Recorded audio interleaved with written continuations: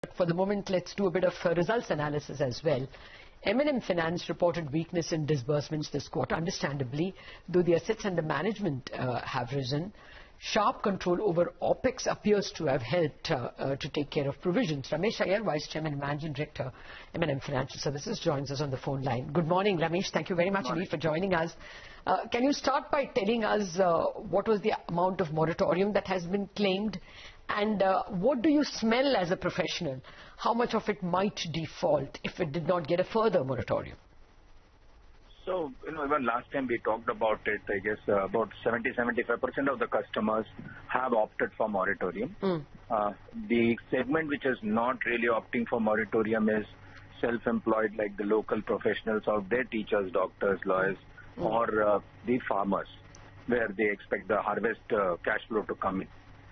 Clearly, we've also said it in the past, May end moratorium, let's say it doesn't get extended, and we are of the opinion moratorium should not be extended, rather reschedulement is what should be given to the companies to do, because different consumers possibly want different types of arrangements. But we do believe that, it's not going to be everything normal just from 1st June onwards. Even if things were to normalize by end May, by the time people come back, start to earn, and I'm sure these kind of consumers would have even taken some short-term loan locally from their families or whomsoever to survive during this period, which they would like to repay first. So our expectation is it will take at least 2 or 3 months more before we can start feeling that, they are back to normal kind of a situation. And the EMI size, I'm sure, will have to come down, because that's not going to be the size of earning, at least for the next 6 months to 1 year, until everything really settles down. So, which is why we keep saying reschedulement could be a good answer rather than a moratorium extension. That's a fair point. You know the situation on the ground. Another question from your angle, has the cost of money fallen for you? What would be the average cost of money that the markets are telling you in the past 1 month? And therefore, how might margins shape up in the current quarter?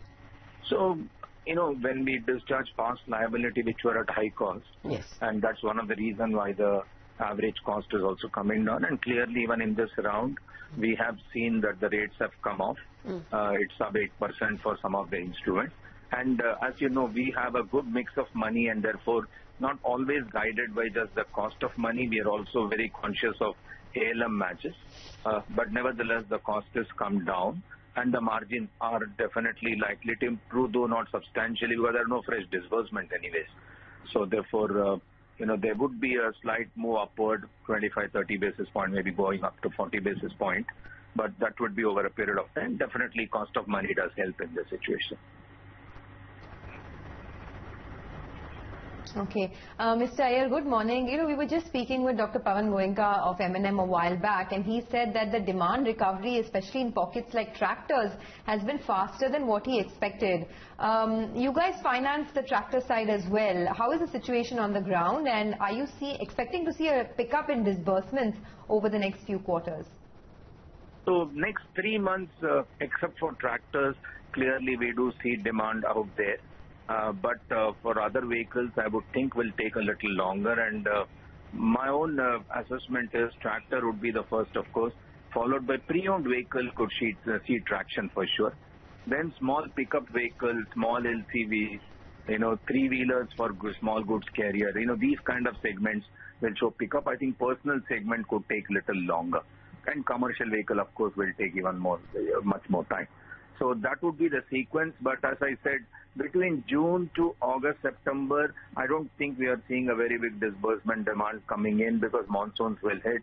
Anyway, these are not big months for business. I think sometime post-September, that is around the festival season, one should start seeing things to improve. Again, it's important to note it will not be uniform across the country. Green zones will definitely show much more traction. The amber would show. The red zones could take a little longer until things really shape up better, because the sentiments and confidence will have to return there. Now, assuming rescheduling and all is not given, just assuming, what is the cash mismatch for you for the next quarter?